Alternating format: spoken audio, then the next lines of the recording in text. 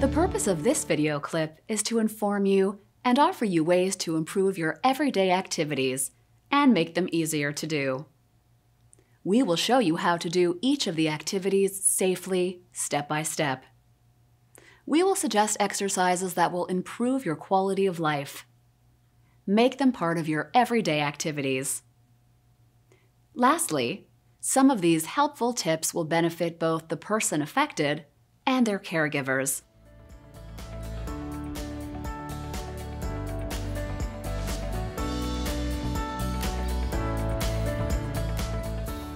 Parkinson's disease affects the posture, the muscle tone, and the quality of movements.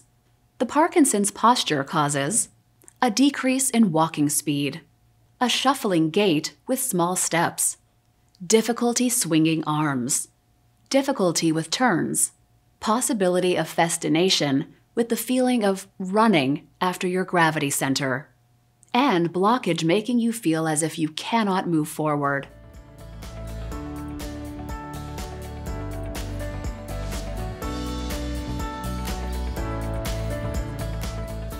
It is crucial for the affected person to adopt a good walking posture. When walking, straighten up, look straight ahead to the horizon. Walk using the heel-to-floor method. Take big steps. Swing your arms properly. Keep your feet shoulder-width apart. If needed, use visual aids such as adhesive stripes taped to the floor to help widen the step when walking.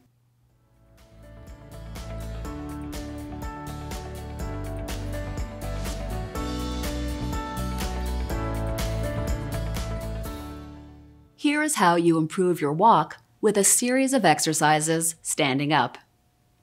For your safety, do the exercises next to a wall or a solid surface such as a kitchen counter, a table, or the backrest of a chair without wheels.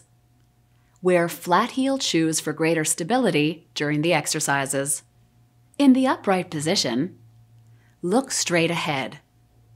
Roll your shoulders backwards. With a straight back, square your shoulders, hips, and ankles. Keep your feet shoulder-width apart. Distribute the weight evenly on your 2 feet. Slowly go up on your tiptoes and come down on your heels. Repeat the exercise 5 to 15 times. Slowly go up on your tiptoes and come down on your heels. Slowly go up on your tiptoes and come down on your heels. Slowly go up on your tiptoes and come down on your heels. In the upright position, bend your leg and lift the knee as high as you can. Bend the other leg and lift the knee as high as you can. Go back to the initial position. Repeat the exercise.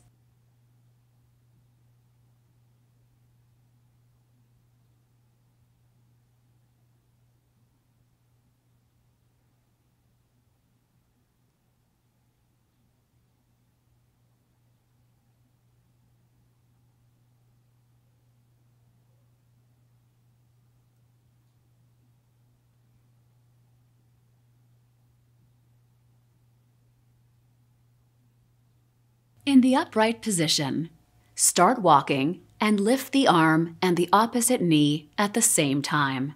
Exaggerate the movement of the arms and legs while walking. Say out loud, left, right, or count out loud, 1, 2.